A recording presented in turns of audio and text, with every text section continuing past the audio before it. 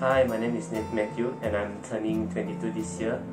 I'm a QS student. Previously, I've studied in KLT and I've graduated with a Diploma cert, and currently I'm pursuing my degree at UCTS. So today I'm going to share to all of you on my experience of being a QS student in KLT. So as a QS, to keep it short, you are a person who needs to handle and control the cost of the whole development. Other than that, you need to also be the middleman between the client and the contractor in managing the client's needs and requirements, and also evaluating the works of the contractor done on site for monthly evaluation.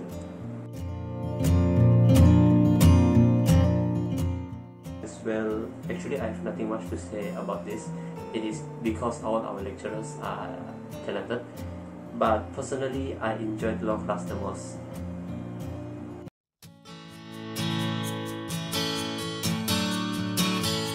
So as a QS student, do you need to be very good in math?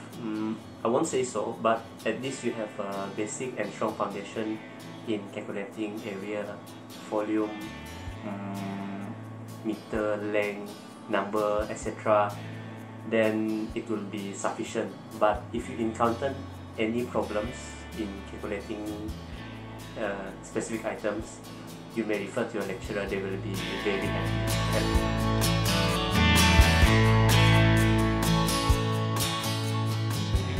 Sem 1, you will be learning more towards the introduction, which is CND, construction development. Then you'll be learning CT 1, 2, 3. CT is for construction technology, and then you will be learning some engineering drawings, which is more towards AutoCAD. And then further, you will be going on to calculation, which is building quantities 1, 2, and 3. And then after building calculation, you'll be learning civil stuff like bridges, drains, roads, and then construction management and law of contract. And then more to building services. You can go to the KLT website, to search more on it.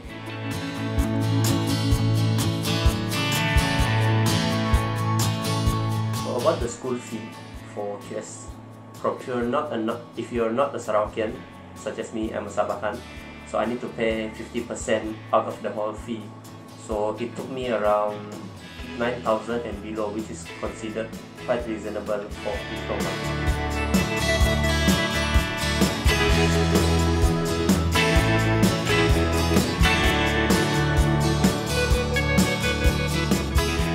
Is the Diploma cert of QS being recognized in KLT? Yes, it is recognized.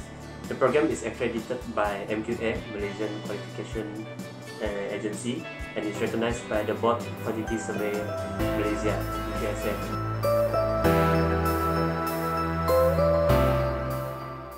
The reason why I chose diploma over foundation is that one, I think I'm a slow learner, so that's why I chose diploma. Second, I think getting a diploma cert is better than a foundation, is because diploma for me is like studying the whole. Let's say if you choose QS, then I will be mainly focusing on QS for my diploma, so this is like level 1. Then when I go for my bachelor, it's like level 2. We are studying the same scope but on different levels.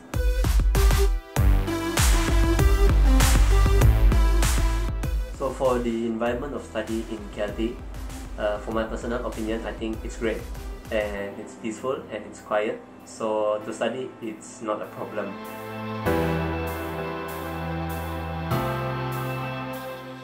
Well, if you are one of the members of any of the clubs in our school, such as Leo Club or JCI, then there will be things that you need to do for the club. So besides JCI and Leo, there are a few more clubs, such as the sports clubs. Inside the sports club, there will be badminton, frisbee, basketball.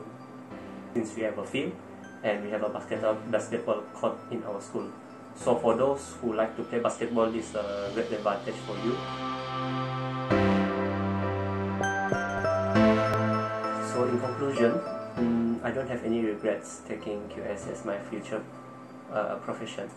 I can say that the reason why I chose QS is since my second industrial training program during my degree.